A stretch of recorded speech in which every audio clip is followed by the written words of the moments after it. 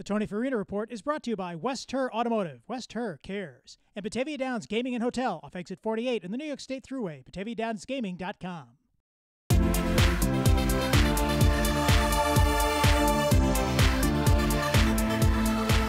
Welcome back to the program.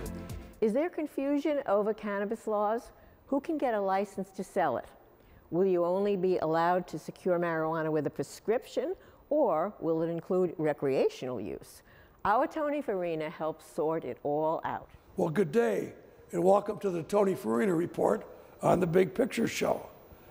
The issue today is cannabis, and whether it's how the beginning of this rollout of the cannabis industry in New York State is going. We have two guys here, two gentlemen, who seem to know a little bit about that. Tim Toohey from Lewiston, and Michael Gawel, former councilman from Niagara Falls. I think you're also a hopeful this year, too. I am, and cannabis tourism is part of my campaign. And both you guys are looking to see as your consultants in the cannabis industry. Now, let's take it from the layman's perspective. If somebody wants to buy a marijuana cigarette in Western New York, I'm sure they have no problem doing it, but legally, where do they do it? Where would they buy it right now? Well, that's an interesting question, because the cannabis industry developed underground, so to speak. It's not a new industry. What New York State wants to do and has started to do is raise up the underground industry to be a legitimate business regulated by the state, where individuals who wish to engage in recreational cannabis marijuana use can buy a product, whether it's edibles or flour in bags of various sizes. The state hoped to make a big amount of money on this. Yeah, there was an activist movement over the last 10 or 15 years to bring about, as California did in Colorado and many other states now, to bring about legal cannabis production and sale. And it hasn't been easy. It's been bumpy. There's been legal issues. I think it's understandable that if you're starting a new industry from ground up, especially with the legacy industry that is mature, it's been difficult for the state to accomplish a bureaucratic system to allow that sale. Now, I'm getting to your answer, which is right now in New York State, the Cannabis Control Board, through an office called the Office of Cannabis Management, is charged with issuing retail licenses. To sell. To sell. The retailers are basically. And they haven't issued too many. No, they haven't. They've issued 90, I think. And only a small percentage of those 90 are currently in operation. None of them in Niagara Falls or none. The state divided the state up into 13 districts. Western New York includes a little more than 8 counties of what we traditionally think of in Western New York, Western New York. And there's none yet. There's 4 that have been issued, but they're not operational yet. I think they will be shortly. So the places to buy cannabis legally in Western New York would be on the native territory. Either the Tuscarora Nation at 420 The Shack, Seneca Nation, a place like Seneca Hawk, or at the new Seneca Casino location on the corner of John Daly Boulevard in Niagara Street. They just opened that up, right? They just opened it last week, and I guess it's been pretty busy business there. Well, now, there's a distinction, of course, between the reservation-based cannabis sales and New York State regulated. They're quite different in that. Well, New York State's not going to get any of that money, are they? New York State will get no revenue, no sales tax revenue, no revenue from the supply chain of cultivation, processing, distribution, retail. New York has a license provision for delivery, which has consequences in the taxing scheme. So none of that would apply to the reservation-based activity. It's not unlike cigarettes and motor fuel sold on the reservation. They are not required to collect sales tax. And the packaging and the testing requirements don't apply on the reservation also either. Although, as I understand it, the reservation-based businesses are doing their own testing and quality control. It isn't like it's How are they doing? range. Any idea? There are a couple of labs in New York State that are licensed. Are the Seneca Nation and the Tuscaroras selling a lot of it? You think? Yes. It appears that they are. So they've got a head start on everybody else, right? They're going to build up a clientele. They're doing good business practices out there. I mean, it's like any other product. I think you have to have quality in the product. And it's not just flour. I mean, that you can get pre-rolls or flour or edibles like brownies or chocolate bars or tincture or oils or a wide variety of products that are now available. Are there areas here in Western New York where they're growing cannabis now? Yes. We're just waiting for a license? And we feel that there's a couple of grows that are licensed. If I can, before the state issued the retail licenses, they established a system to issue licenses to growers and processors so that the cannabis retailers could get product that's been tested, authorized. They have a thing called seed to sale where they track, New York intends to track cannabis from the point of its cultivation and processing thereafter into product, and then its delivery to a retailer and its subsequent sale. There'll be UPC codes or whatever that track each product. So I got to defend the state a little bit. The law became effective on March 31, 2021. And there wasn't much action at all until Governor Hochul came in. Governor Cuomo had delayed appointing members of the Cannabis Control Board, which oversees the operation.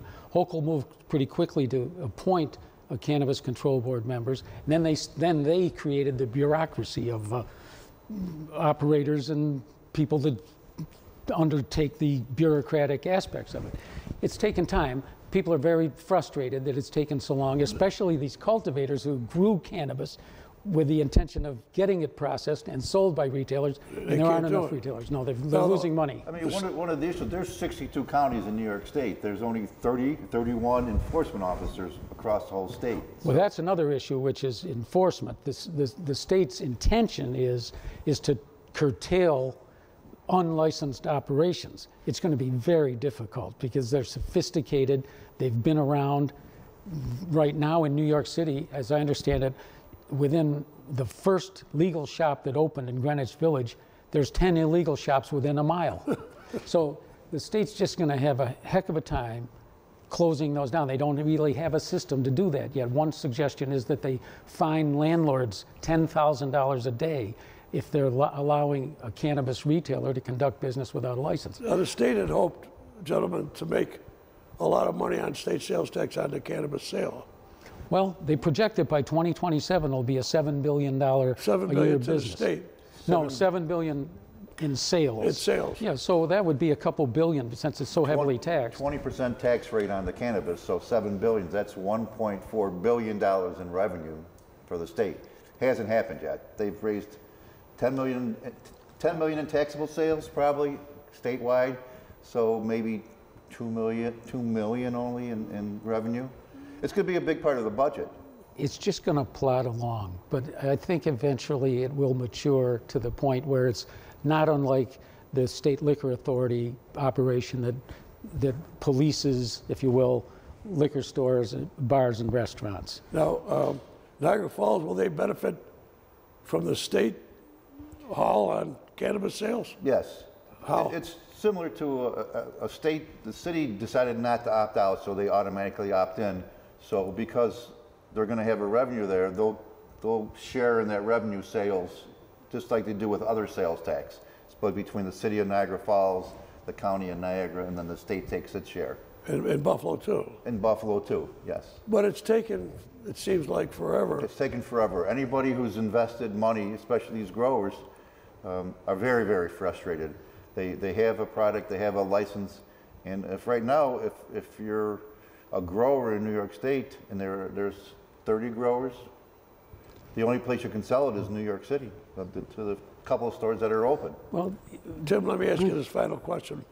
We're a little short on time, but when do you think this is all going to get done and operating the way they had envisioned it? Within 18 months. Within 18 it's going to months take a while. today. I do want to add that Crystal Peoples and the state legislature did their job by moving the legislation. Now it becomes a bureaucratic issue, which is what has caused somewhat of a delay. Well, it's been a little bit of a social justice thing, too, because you got to get the right people that get the Well, license? that was the first phase of licensing was designed and is designed to give licenses to social justice applicants, which are individuals that either have a pot conviction or a close member of their family has a New York State pot conviction. And there's some other requirements That too. includes women too. That has also slowed it down because they want to issue those licenses before they allow the general public to apply for licenses.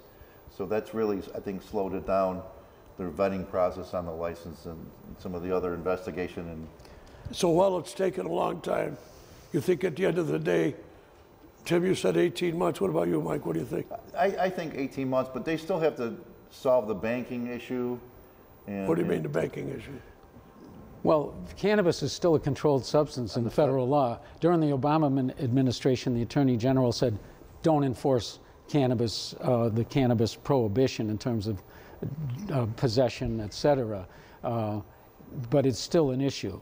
Some banks are starting to open up. There's a story in Business First this last week about some local banks that can do cannabis banking. So I think that'll resolve itself. yeah, federally chartered banks are prohibited taking money from cannabis sales right now. Well, gentlemen, thank you very much. I think we're out of time, but I think we'll have you back in another 6 months or so, see where things are. Thanks, Tony. Okay, gentlemen. We'd like to see a store open in Niagara Falls. Maybe we can come back at that time. We've been working with some people. When's that going to happen, Mike? I would say you'll see a license in Niagara Falls July or August this year. This year. I agree. Okay. Gentlemen, thank you very much. All right. Thank you, Tony, for that report. Do you believe that you can alter your bad habits through hypnosis? Our next guest says you can. Welcome, Ciola from Amherst Hypnosis. I'm so excited to have a chance to talk to you because people are so interested in something like hypnosis because they don't understand how it works, and which I don't, so I was happy to get a chance to talk to you. But I didn't understand that it can be used for these good purposes like changing people's smoking habits or losing weight or reducing stress. How can hypnosis help those issues? Well, what happens is that many people will go to the doctor and the doctor will say, well, you ought to quit smoking, you should lose weight, you should stop having 3 glasses of wine at night, or your blood sugars are too high. But they never tell them how to change your behavior. And it's not what you eat, it's how you think that affects your eating behavior, your smoking behavior, because all our habits are based on our thoughts, okay? If you smoke, or people will say to me, oh, I love my bad habits, I just love to eat, or, well, you gotta die from something, and that's a negative self-hypnotic suggestion, okay? And so what I do is I help them to change their thinking about their habits. So I use what I call the Barbie doll suggestion. When the kids are little, they play with Barbies. The little boys play with cars and trucks, and then they hit a certain age, they outgrow, a certain age. The girls don't want to play with Barbies anymore. The kids don't want to play with trucks anymore. So there's no conflict whatsoever.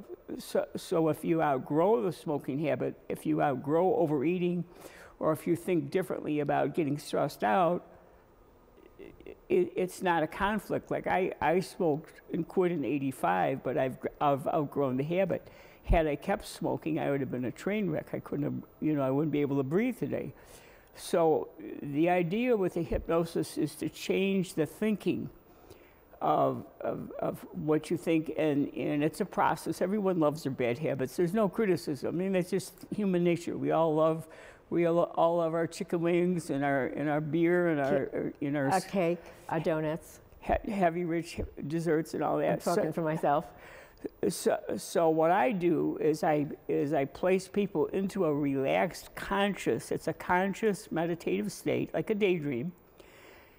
And then I give them a suggestion that you're older, wiser, and smarter, and you're starting to outgrow the cigarette habit. You're phasing out the smoking the same way you started, a few at a time.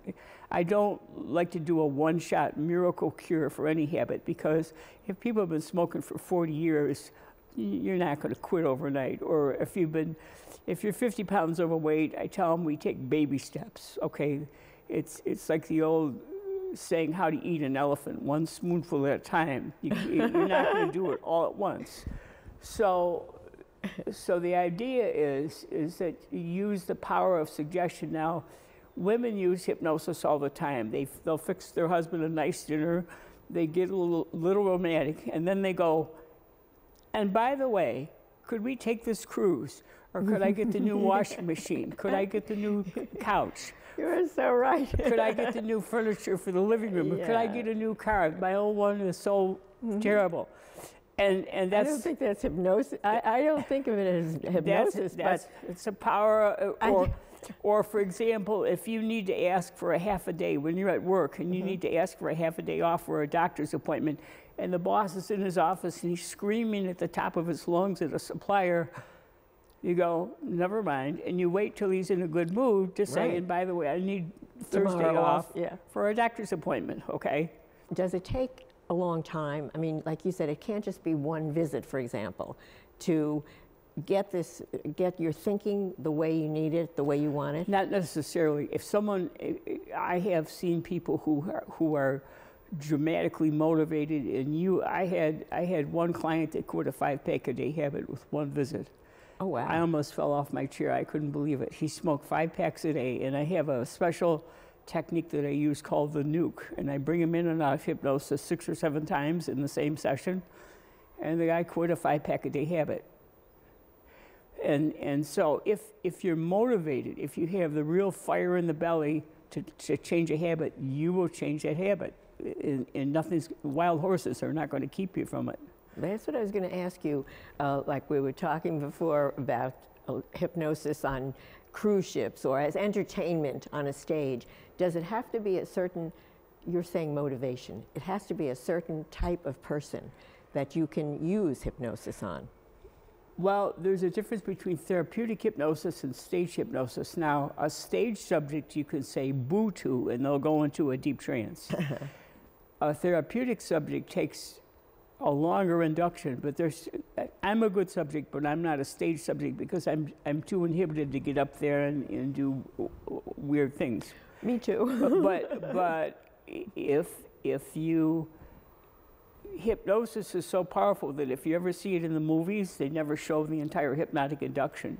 If you watch an episode of MASH, the psychiatrist will say, focus on this pen, and then they cut away after he brings him out of it because you'll hypnotize half the audience. Oh, really? Yeah, half the audience will be. We should use that to get people to watch, in case they're not watching WBBZ. Right. We could use that, right? I never thought about that. Now, how can people reach out to you? How can they find you if they They can want, call me. I'm on the web, amhersthypnosis.net, and then they can call me at 839-3632. And is it very expensive? I mean, no, I'm very reasonably priced, and if money's tight, I throw in an extra visit for them. I'm pretty flexible. How did you become a hypnotist?